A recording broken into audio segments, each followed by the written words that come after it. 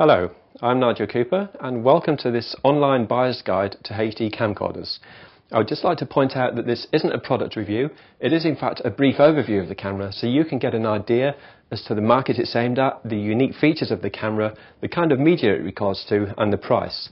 So this camera is a Sony NX5 and it's a solid state camera. It's basically a Z5 but it only records to solid state with these SDHC cards or Sony's own memory sticks, or indeed this removable 128GB flash drive. Now, while I'm talking about the flash drive, I'll just mention that the unique thing about this, it's not a hard drive as in a spinning hard drive, it is in fact flash, and there's no cables, no firewire cable between the device and the camera. So reliability of this is going to be really good. On the back here, you've got two card slots for the SDHC cards. One 32GB card will give you 170 minutes recording time in maximum quality, whereas the flash drive on the side will give you approximately 11 hours in maximum quality. Now, the thing I like about the NX5, the technology all the way through the camera is brand new and up to date. A lot of people think that to have a good quality picture it needs a good lens, or it needs a good codec, or it needs good CCDs. I personally think they're all wrong. I think a camera needs a combination of all three. And for the price, this camera has all three. It's got a really good quality Sony G lens, which is built in-house by Sony. So Sony have moved away from the Leica lens and they've now got their own. And this really is a cracking lens. It's super sharp. Moving to the middle section, the CCDs are Sony's latest ClearVid CMOS sensors with XMOR processing.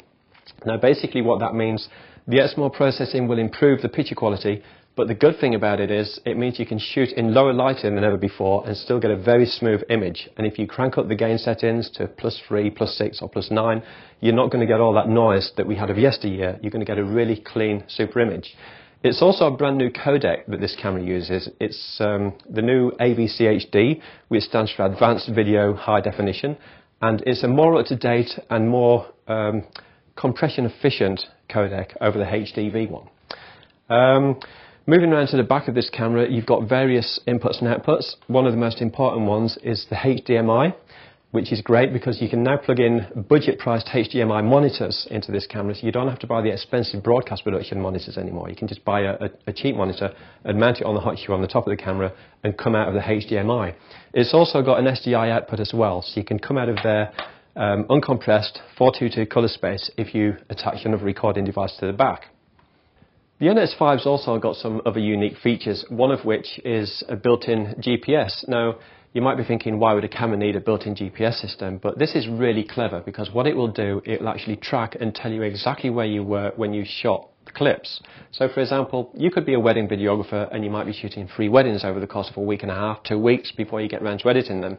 And you might need to know which church you shot individual clips in so they don't get mixed up. So what this will do, it will tell you to an accuracy of about 20 feet exactly where you were when you shot it. Now to do this, it's simply a case of going into the metadata and you pull that out and convert it into Google Maps and you can pinpoint exactly where you were.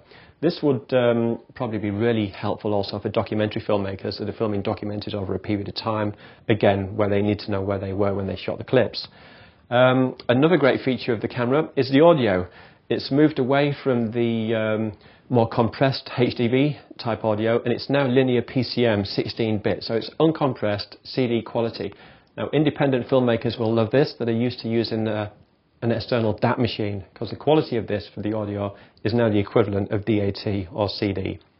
So turning the camera around, the NX5 has got a really good quality built-in LCD screen, which is great for composition and even checking your colour balance after white balancing. All the switches on the camera are well laid out and easy to find and very clearly marked, so it's pretty obvious what they all do. The resolution of the NX5 is 1920 by 1080 and it shoots in 50 interlaced as well as 25p progressive, and it also has a standard def DV cam shooting mode.